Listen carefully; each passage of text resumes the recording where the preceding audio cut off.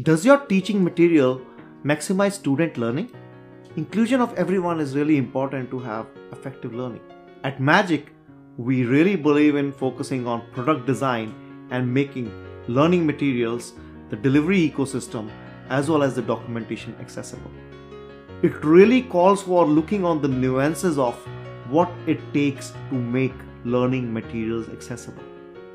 Sometimes it's related to the content, sometimes it's related to the technology, sometimes to the structure, sometimes to the semantics, color contrast, and whatnot. It's really important to understand what is the strategy to remediate a product and what it takes.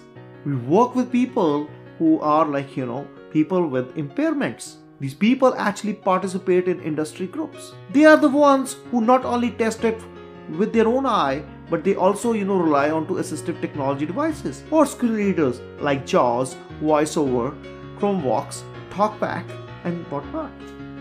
At Magic, we believe in approaching accessibility with the philosophy of openness, sharing our process and technical innovations with all. We test products against US accessibility laws like Section 508 and Americans with Disabilities Act. We often tend to test these materials with W3C standards. It's really important to follow each level, be it level A, AA, AAA, and ensure the materials what we design works for all. Recently, we helped a very large publisher to make their learning ecosystem accessible. And along with that, we also made all the materials accessible. Now, be it was a student guide or a teacher guide or sometimes a game, a video, everything. We believe in openness. We believe in sharing knowledge. Let's build materials that works for all.